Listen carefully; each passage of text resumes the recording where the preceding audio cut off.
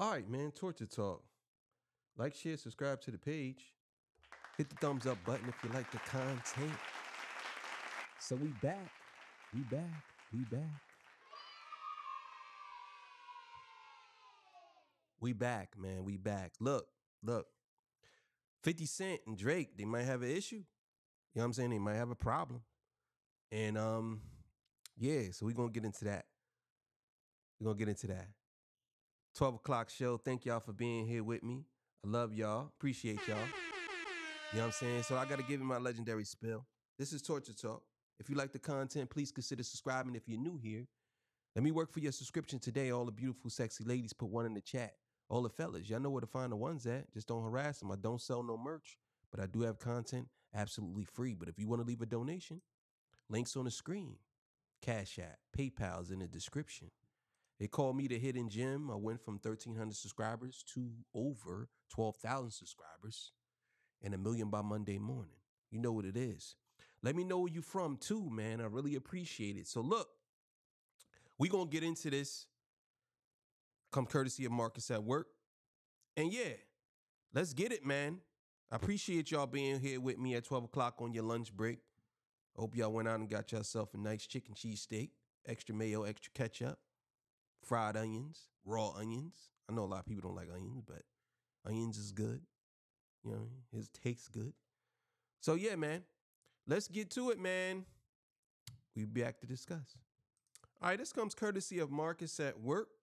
You know what it is. Let's get to it. Let's do it.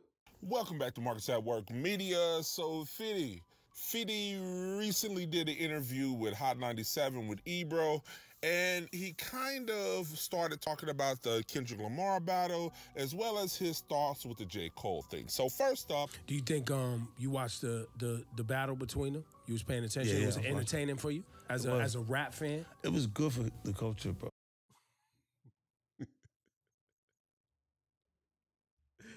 Yo, look at that. That's funny. Look at that. I mean, both of them produce material that's up to standard faster. At first, I had Kendrick not even in it because it was like boom, boom. He hit 2-3 times, and I ain't seen nothing coming from Kendrick. And then it was like Kendrick was making a CD instead of a response. Kendrick is always going to be a media dog. Bro.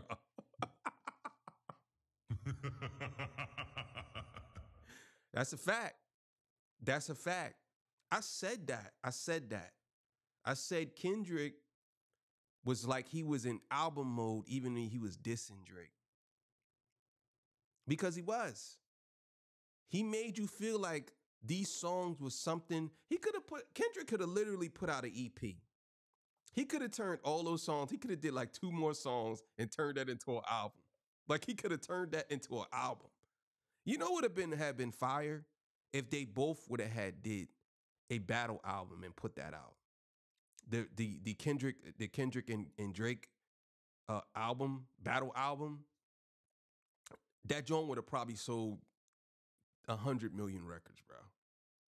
People would have brought that. Like for real, people would have brought that. If they would have put if they would have put all of those songs on the same CD and sold it as a battle CD, yeah, they would have broke records with that.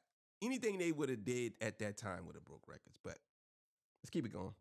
And I told him, I said, because he has the ability to make you believe he had no idea this was going to happen. Like, I look at him and I go, nah, you can't do that to me. Right. Like, I know. You knew you was working. Right. You worked on it and it paid off. Don't act like you didn't know it was going to happen. And he's like, he does that. Because he'll be like, yo. Like, wow. Like, that energy's there. Did you think Kendrick had it in him to go as hard as he did? Look, when they started going, that they like us, I don't have to tell you how territorial West Coast people are. Yeah, it's not just in artists. General, just the people in general. So when it gets to the West Coast side, and they not like us, they going to get together. Like, you put them on the stage together, that was all done properly. Yeah, no, it was... You enjoyed it. Yes. They're different artists. So among all of that, whether you agree or disagree... Yo, that's true. the thing is, West Coast energy is different. Even on this page, even on this channel, I can tell y'all that the West Coast energy is different. It's different. They move different. They talk different. They have a different feel about how they approach things. Even in these, like, I'll be honest with you, a lot of my donations came from people from the West Coast. You know what I'm saying? Some people, you know, hit me up and was like, I'm from the West Coast, or thank you so much for covering Kendrick. They really, the West Coast, I would even go as far as saying the West Coast appreciates their artists more than the South do. They love their artists on the West Coast. You know what I'm saying? Like, they really do. And it's one of those things where it's kind of like amazing to see. Like, Cali is on a whole nother level when it comes to supporting their artists. It's really only 2 states on the West Coast, I guess, California and Washington State. You know what I'm saying? Well, if you counting Nevada and all them, but we talking like on the coast. You know what I'm saying? But yeah, man, it's they really, really, really support their artists. You know what I'm saying? They really do. And the West Coast got a lot of good artists, man. They got a lot of good. I would argue that the West Coast probably got the best artists right now, to be honest with you. You know what I'm saying? But let's keep it going. He also led into the whole J. Cole situation. He felt that the J. Cole situation kind of hurt him a little bit. He was expecting some competition, some pushback from Cole. What about J. Cole, man? Well, I don't, you know. No, what happened? What happened to He him? didn't want to be a part of it. He said he didn't want. That's not who he was. I know. So what happened with J. Cole? So how about that? I'm just saying to you the culture, the competitive nature of it. So do you think that someone can be, because we defended J. Cole because frankly it wasn't in him to do it, and he made the decision. And he took ownership. He didn't run for it. He took ownership of it. He was like, "Yo, he said I made a whack move." He even apologized, and he dipped out. Now the only problem I have was recently he just put out a song. I don't know if you heard it, called Port Antonio, where he said, "I would have won the battle, but I would have lost the brother." And we was like, "Yeah, that we didn't." Yeah, he's bugging for that. J. Cole, this is King Torture Talk. You bugging for that, nigga. You was bugging. You can't do that. But yeah, be on some serious shit. I mean, let's be clear here. At this point, you don't wait all the way into the end of the battle to come out and say that, yeah, I would have won. Like, come on, bro. You wouldn't have won off of 7 Minute Drill, because that was not that good. To be honest with you, one of my boys texted me early in the morning like, "Oh, he flamed your boy." I deleted his number. You know what I'm saying? Like, come on, bro. Don't play with me. We didn't agree with that. That wasn't a great move. You can't say that. You can't come out and say, But I would have won. Do you think you're disqualified? Is he disqualified from being in the greats conversation? Wait a minute. You just said feelings were valid, guys. You just said his feelings were valid. They are. And this is why when he stopped, it's because he felt like he could lose a brother. That's but right. he would have won the battle. Now, we did think, I was looking for J. Cole. Like, I'm like, ooh, let me see what he's going to do. And that, J. Cole's nice. Yes. Dead nice. Yes. And then when I go, oh, no. Why did you do that? I wanted to call him and tell him, don't do that. No. No. That's the truth. That's the truth. He would have not won that battle. He would have got, I'm going to tell you like this. If y'all think Drake, he would have ruined J. Cole worse than Drake. Like, he would have really smoked J. Cole. And not because J. Cole got skeletons in his closet and like that. But you got to understand, for certain MCs, you give them certain levels of hell. And he would have gave J. Cole a whole nother level of hell. You know what I'm saying? That's the thing. Because Kendrick is an artist. He paints pictures. He can do whatever. J. Cole is an artist too, but J. Cole is he's very good. He's very good at what he does, but he's not on Kendrick level. You know what I'm saying? It's 2 different type of levels. It's like Ryu versus Akuma. You know what I'm saying?